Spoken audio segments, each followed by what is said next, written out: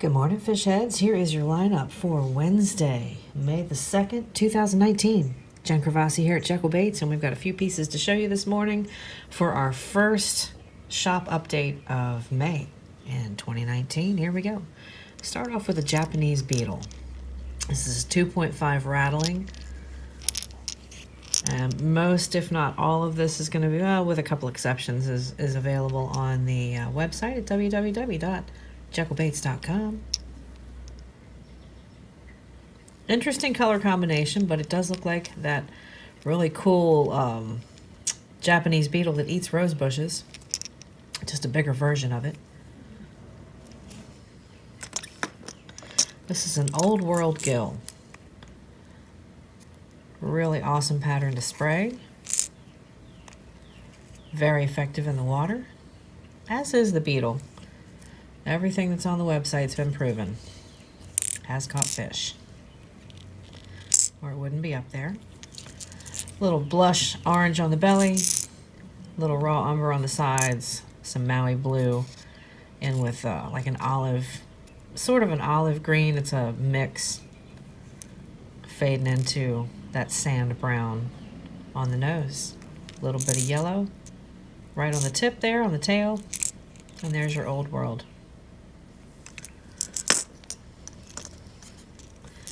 A copper crawl.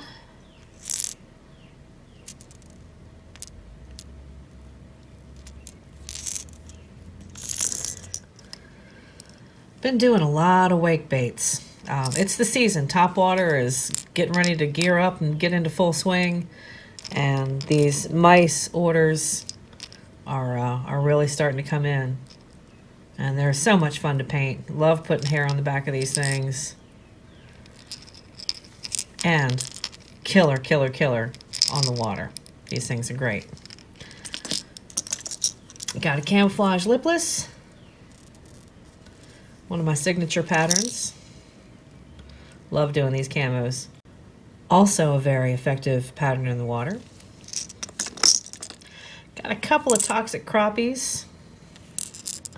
Lots of fluorescent on this. Up into that flow green on the top. It's sort of a mixture of fluorescent green and candy apple green, the wicked color line on these holographic party cranks, these S's.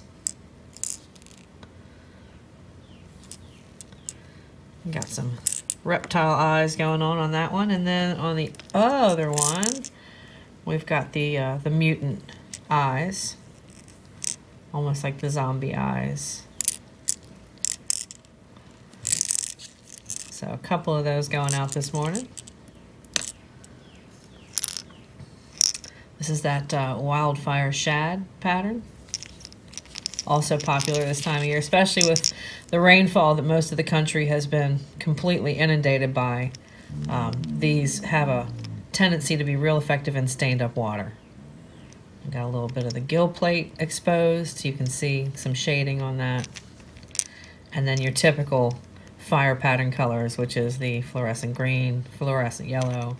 And on this, I went a little bit lighter. It's a fluorescent sunburst, which you can get a full line of just about every shade you want. You can mix it down, but I have a problem with fluorescents and whites. It has a tendency to dull the fluorescent look to it, so I usually get those pre-bottled. I don't do a lot of mixing with that. This is that breeding crappie, also coming into play this time of year. Key for spawn and post-spawn. So in the south, we're moving, almost transitioning into the post-spawn area of the spring, and in the north, you guys are probably getting ready to go full spawn if you're not there already. I think some of the most northern regions of our country spawn as late as June, but I would say probably 2/3 of the country are under spawn now or just finishing up. This is that molten lava. Super cool pattern. I like this pattern a lot, and I like the way the eyes came out. It almost looks like it's a peeled away eye with that backdrop on it. I like how that turned out on this one. Molten lava. Now we go into our twitches. This is a Whitney point. And these have just come off clear coat. Folks, it has been so humid, and I control it as best I can. I run heaters to dry it out. I run a dehumidifier. I run AC when it's warm enough with a dehumidifier. The ventilation system runs. And this is the Delta South, y'all, so it's going to get humid, which means that I like to let it cure a little bit longer. And I think even if I were running UV, I would probably let it cure a little bit longer than normal. But some of the delays that you guys are getting is because of all the humidity we've had over the past 3 weeks. Just slows down the curing process with the KBS that I use. I want to make sure you guys are getting the best product possible, so I will leave those on the clear coat rack a little bit longer than you would normally say.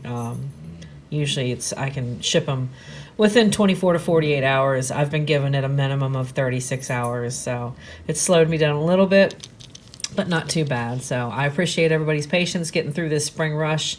It has been crazy, crazy. Thank you guys so much for the orders. Thank you guys so much for the patronage and hanging out with Jekyll Baits. I really love creating that confidence bait for you guys.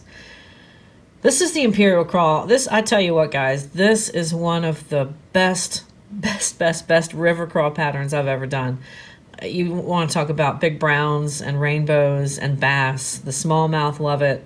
It's bright enough, especially when you throw it on a holographic or foiled bait, that it's really going to pop in stained water.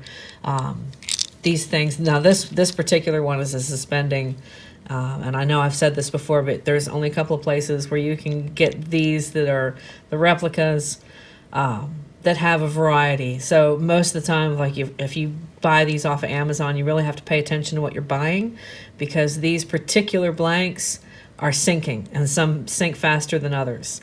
But I've found that through Shelts, you can get the variety. You can get the suspending, floating, and this one's a suspending, and you can also get the sinking. And it's not necessarily a slow sink either. So really pay attention to what you're getting, or you or your client might end up not liking what you get. So, but that's the Imperial Crawl. And then this is kind of cool. It's a 5-piece order that I'm completely finished with now. And the customer really challenged me to think out of the box. So this is the nature. He's like, throw a little nature pattern on there for me, like a mama nature or nature. So what I did was the tree, basically going into the water. You got some waves coming up, and I did like 3 layers of blue on that with some white caps on that curl coming in. That's surf swell. I didn't put a surfer in this, sorry. I almost thought about it. I was like, I could have somebody getting barreled, but nah. The Big Dipper is on the back, and I think somebody asked about that. I want to say somebody asked about that yesterday, because I threw it up on Facebook, and they were like, all you need is that Big Dipper cast net. Well, I said it's on there. So I've got that. And then I also have Orion's belt. So, yeah, we did some cool stuff with this. This turned out really good. I enjoyed how it turned out. But it's got all the elements. It's got fire and water and earth and sky. So just a neat little nature pattern represented by colors, and basically it's a hand-cut stencil. I just cut that out and sprayed white first, and then really lightly sprayed in the shading on that. So this is on one of those Dinger 100 SPs. These are great baits, by the way. Fantastic. Love them. And that is all the news that's fit to print every day, today, for the rest of the week. I hope you guys have a fantastic rest of your day. And yes, oh, you know what? Before we go, thank you guys so much for all the well wishes. I know I've been kind of griping about my tooth, but I am starting to feel better. Life is good. Went to the dentist. Everybody's like, go to the dentist. I know. I just hate doing it. I don't think that's anybody's favorite place to go. So, but thank you for the well wishes. I really appreciate that. You guys really poured in those well wishes. So thanks. It means a lot, more than you know. You guys have a great day, and we'll talk to you soon. See you on the water. Happy casting.